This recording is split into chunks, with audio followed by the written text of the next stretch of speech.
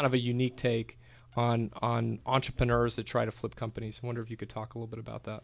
Yeah, I mean, so nothing against them, but I do feel like entrepreneurs should be very aware of what their investors want, right? And I think you should always be really totally aligned with your investors, because the lack of alignment is what creates a lot of heartache between investor and entrepreneur. And so when we say at Floodgate, we invest in thunder lizards, right? We invest in those 15 companies that want to, crawl across the Pacific Ocean, take over Tokyo, and eat buildings and trains and generally disrupt markets, right? We are looking literally for Godzilla. That isn't the type of company that, believe, you're not going to say Godzilla, we're investing in Godzilla, and that Godzilla is not going to sell for $5 million to Facebook that same week, right? And it's just a self-awareness. And I've talked to, at Stanford, to some of my students, if I say to my class, how many of you, if I said, I'll write you a check for $5 million that you could direct deposit into your bank account, how many of you would take that and sail off to the Bahamas for a few weeks? Or, how many of you would take that money and believe that you could turn that into $1 billion? Is this or is this an offer that you're making for? He's got a big checkbook in the back. There you go. Like these. But 99% of the class, if they were really honest with themselves, they would say, I'm going to take that $5 million and go to the Bahamas, right? And that's not a value judgment on that person, but it is a risk profile that they need to be very well aware of. And, I was just giving advice to a friend of mine about just general career things. And he was saying, should I found a company, or what should I do? And one of the things that I was pointing out was, if you don't have an idea that's screaming out to you that needs to be birthed at this very particular moment, you got to remember that the 100th employee at Facebook did better than 99.999% of all entrepreneurs, right? So if it's sort of a financial motivation, then there's like great companies that you can join that are a rocket ship and you should just get on.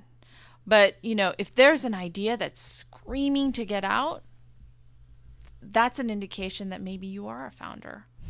But it's that there's a threshold for that. I think. Mike Arrington's talked about that before, where there's a class of people that do that. They'll be at Google pre-IPO, then they'll move to Facebook, and then they'll move on to whatever else is next, and they seem to live pretty great lives, but they're not founders, like you said. So you all make investments that range from, correct me if I'm wrong, 150,000 to roughly $1 million? Yeah, I mean, we have some greenhouse, but our core bets are from 500,000 up to, more recently, we've done slightly bigger bets around $3 million. Okay. But our core bet's 500,000 to about $1 or $2 million. And what would you consider as is flipping your company? Does it threshold at 5 million? Does it threshold at 10? Because you all have talked about this as well, that hey, if a company has a $50 million exit, you all are getting in at a point where that could still be an incredibly great outcome for you all. I think flipping is actually more of a psychology, right? So flipping is not you've run out of alternatives and now you've gone through all of your hypotheses as to how to make this a successful business model, and everything has worked up against you. And we've all run out of ideas. And now we're going to go and try to sell the assets of the company, make some money for the investors and for the entrepreneur. That's a different mental model than, I haven't even started yet and someone gave me $5 million to join their company. That's just like an expensive career fair, right?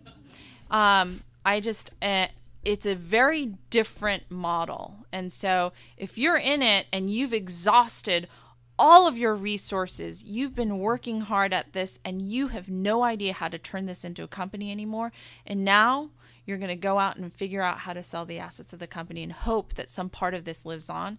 It's very different than saying, this is not the right, exit. I think there's also some entrepreneurs who say, we don't want to take this company public. And so, we have to figure out at this point, do we really go for that billion, $2 billion, $10 billion IPO? Or are we going to try to find a great acquirer? We've gone to $100 million in revenues. Now where do we go? That again, I think that's not flipping. They didn't just sort of say, $5 million first offer, I'm gone. So I think it's more of a mental shift.